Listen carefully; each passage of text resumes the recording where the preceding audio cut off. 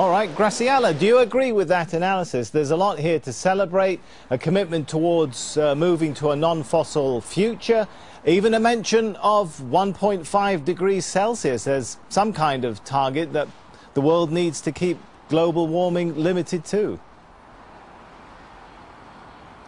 The target of 1.5 is certainly very important.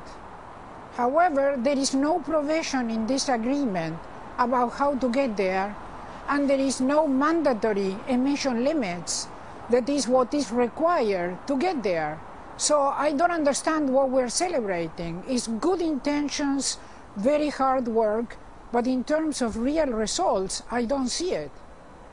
There is no mandatory commitments of money.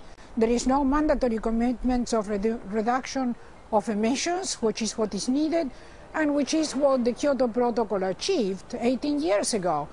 There are no mandatory commitments here, none. Okay, let's take that point tomorrow.